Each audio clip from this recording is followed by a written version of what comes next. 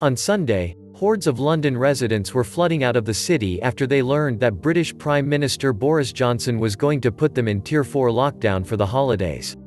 Johnson said that he had to make this move because of a frightening new variant of COVID-19 that reportedly spreads much more easily than previous versions. Scientists are telling us that this new mutant form of the virus is unlike anything we've seen, and it is making headlines all over the globe. There is still so much that we don't know about this new mutant, Super COVID. We will wait and see whether or not the current vaccines are effective against this new version of the virus. If they are, the outlook for the immediate future may not have changed very much.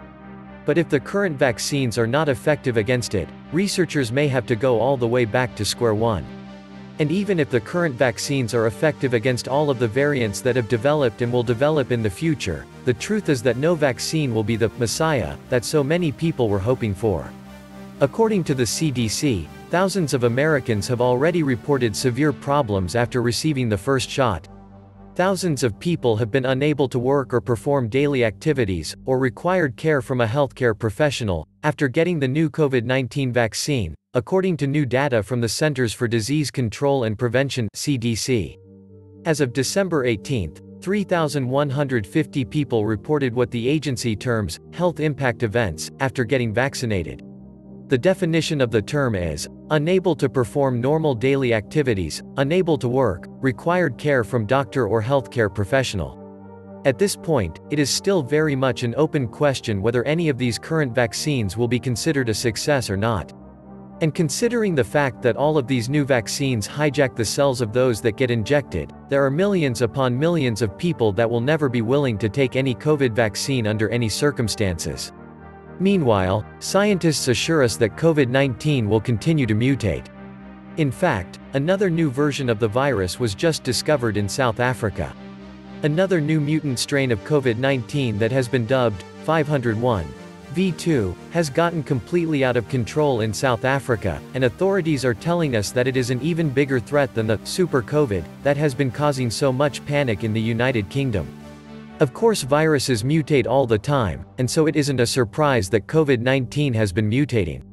But mutations can become a major issue when they fundamentally alter the way that a virus affects humans, and we are being told that 501V2 is much more transmissible than previous versions of COVID and that even young people are catching it a lot more easily.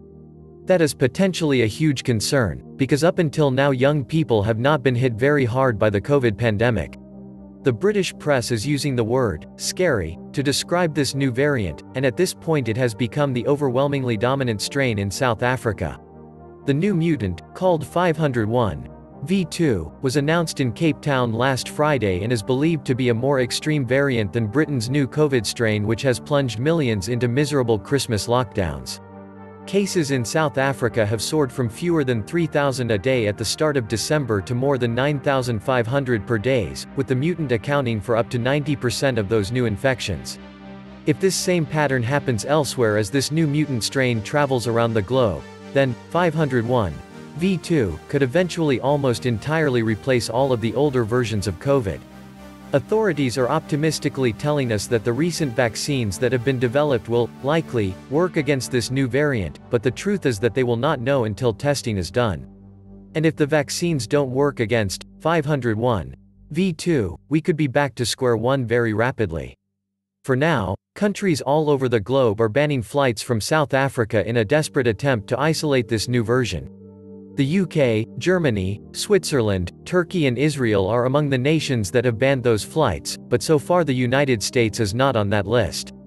So people that are potentially carrying this new version of COVID continue to enter the US on a daily basis.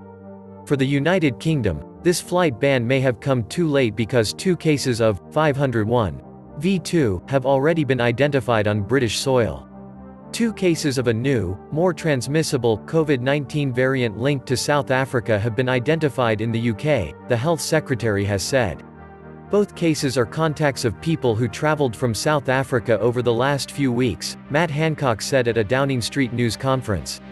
If the new vaccines are effective against 501V2, authorities believe that they already have the long-term answer to this new variant. But if those vaccines don't work, this pandemic could be entering a far more deadly new phase. And of course we are hearing about more problems with these new vaccines on a daily basis.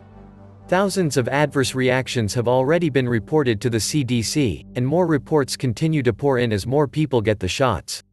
Here is one example from New York City. A healthcare worker in New York City had a serious adverse reaction to a coronavirus vaccine, officials said on Wednesday. New York City Health Commissioner David Chokshi said during a news conference that the unidentified worker experienced a significant allergic reaction to the vaccine. He added that the worker was treated for the reaction, and is in stable condition and recovering. We should not be surprised that there are major issues with experimental mRNA vaccines that are based on entirely new technology that were rushed into production without proper testing. And of course there are tens of millions of Americans that will never take any mRNA vaccine that literally hijacks your cells, under any circumstances. On the other hand, most of the US population seems to think that these new vaccines will bring this pandemic to an end, but if they don't work against new mutant versions of the virus, that won't be true at all. It is so important to take a balanced view of these things. Unfortunately, when it comes to COVID, most people fall into two camps. The first camp is totally freaked out because they think that COVID is about the worst thing that could ever happen to the United States, and they tend to favor extremely draconian measures to prevent the spread of the virus. But the truth is that the COVID pandemic pales in comparison to other great pandemics throughout human history. The Black Plague and the Spanish flu pandemic each killed at least 50 million people. As for the COVID pandemic, the global death toll has not reached the 2 million mark, even if the official numbers are accurate. If a pandemic of this nature is freaking people out so much, what is going to happen when a truly killer plague is unleashed in our society? The second camp either thinks that the pandemic is greatly exaggerated or that the virus doesn't even exist at all. Even though hordes of people are catching the virus all around us, many out there continue to deny the reality of this crisis. I simply do not understand that. So many people that I know around the country have gotten the virus, and that includes quite a few big names. For example, the following is an excerpt from an article in which Daisy Luther shares what her experience with COVID was like. Days 3 to 5. Over the next 3 days, chills and fever were almost constant. My joints and muscles hurt. Getting up to go to the bathroom felt like an expedition up a mountain. I was tired and winded. I had very little appetite and even less of an inclination to cook food, so I existed mostly on peanut butter and crackers and leftover soup. I was absolutely exhausted and so cold that I shivered violently when I got out from under my bed piled high with blankets. I had super weird dreams. My cough worsened, my head hurt, and my throat was still mildly sore. I drank lots of water and electrolyte beverages. My thirst remained unquenchable regardless of how much I drank. I took vitamins C, D3, and took zinc supplements. These are my regular supplements, but I doubled that. Days 6 to 9. The line to get a test at the local clinic was long and filled with people who were coughing up a lung. There was no way I'd be able to stand in that line for an hour, as sick as I felt. Besides, I figured if I didn't have COVID, I'd get it standing in the line, so I opted not to be tested. This part made me think of the worst case of the flu I ever had, except intensified by about 4 times. It was terrible. I usually let a fever run its course, but by Saturday I felt so awful that I gave in and began treating symptoms. My normal temp is in the 96s and my temperature throughout these days stayed between 101 to 103. I staggered ibuprofen and acetaminophen, and I also used a mild muscle relaxant and my Ventolin inhaler. The meds didn't get rid of my fever but reduced the chills to a tolerable level. I slept almost around the clock, waking up for a couple of hours here and there to check on website stuff. Fortunately, I have a wonderful team who kept things running for us. One day blurred into the next and I considered going to the doctor again, but couldn't muster the energy. I felt like if I just got a little more sleep I'd be okay. My cough was getting far worse and now my ribs and abdominal muscles hurt. It was a deep, painful cough that caused me to clutch my chest every single time inhaled deeply. So to summarize, yes, the COVID pandemic is real, but it is not the end of the world. More people are going to get sick, and some will suffer intensely, but the vast majority of those that get the virus will survive. If you want to wear a mask, then wear a mask. If you don't want to wear a mask, then don't wear a mask. We should be free to make our own choices, and we should also be free to experience the consequences for those choices. Unfortunately, there are way too many people out there that think that they have the right to censor and control what we say and what we do, and that trend is likely to only get worse as our society continues to spin out of control in the years ahead. This was the Nomad Economist.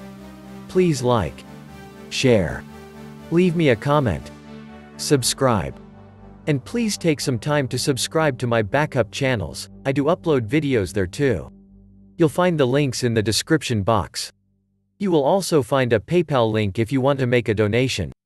Thank you wholeheartedly to all those of you who have already donated. Stay safe and healthy, friends.